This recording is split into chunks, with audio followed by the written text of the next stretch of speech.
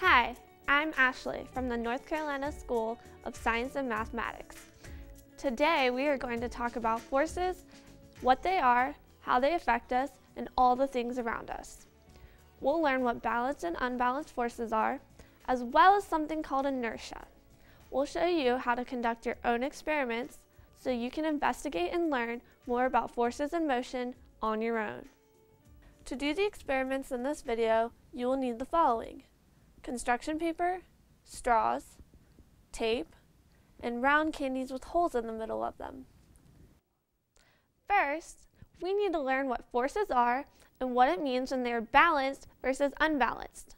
Forces are things like gravity, momentum, and friction.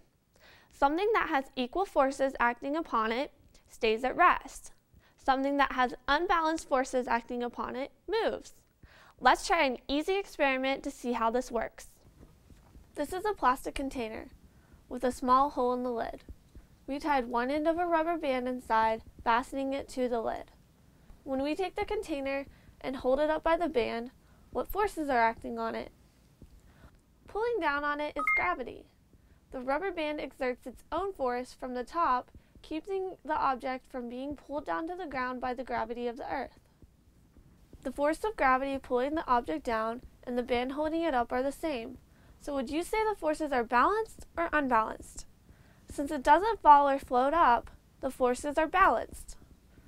Now, what happens if you cut the rubber band? Obviously, it fell to the ground because the gravity of the earth pulled it down. When the band was cut, the forces became unbalanced, allowing gravity to take over and pull downward on the container. Here's one you can try yourself. Put your hands together and push them equally towards one another so nothing moves. By doing this, you've achieved a balanced force, and your hands and arms stay right where they are. Push harder with one hand than the other so they move. That's an unbalanced force. You've got the basics of the idea between balanced and unbalanced forces. Now, let's learn about something called inertia. Basically, objects tend to do what they're already doing.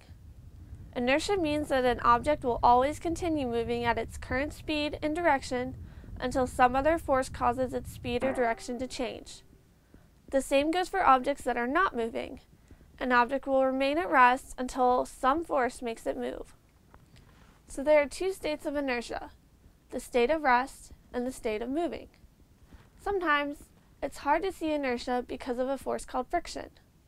Friction is what causes objects in motion to stop moving. Try rubbing your hands together. What do you feel? They start to feel warm because your two hands rubbing together create friction, giving off heat, which is a kind of energy.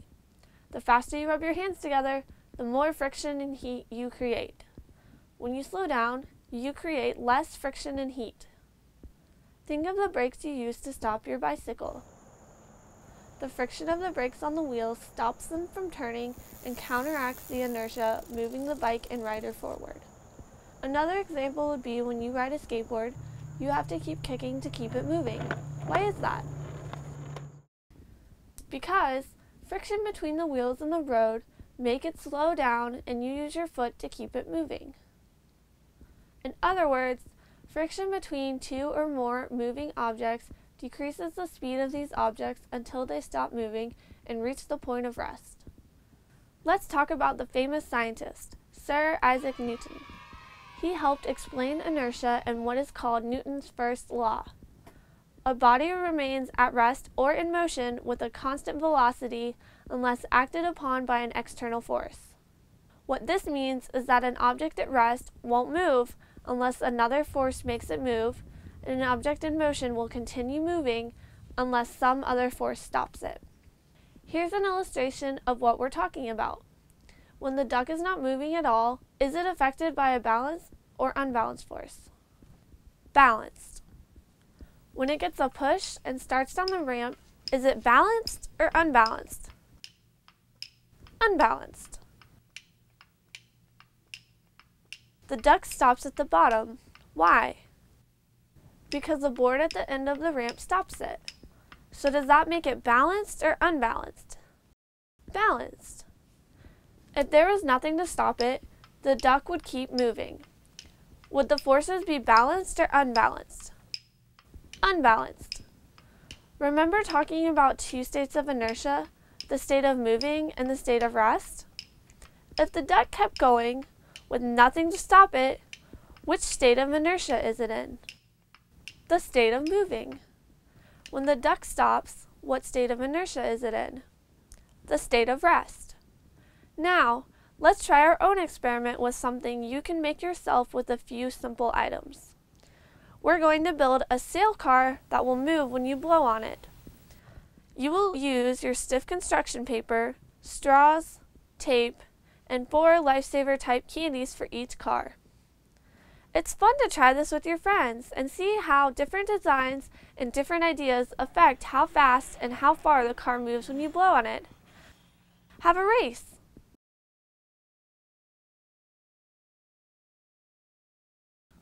How far did your car go? How fast did it travel?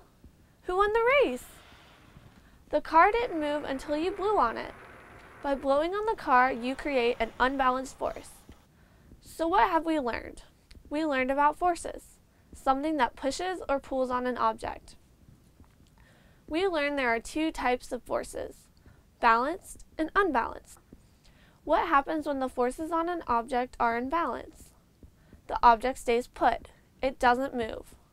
What happens when the forces are unbalanced? The object moves. Something else we learned about was inertia. Inertia is the idea that objects tend to do what they are already doing. An object will continue moving in its current speed and direction until some other force causes its speed or direction to change. In other words, objects that are not moving won't move unless something else makes them start moving. This idea became Newton's first law of motion. Good luck moving forward as you learn more about forces, motion, and inertia in school and on your own. Thanks for watching.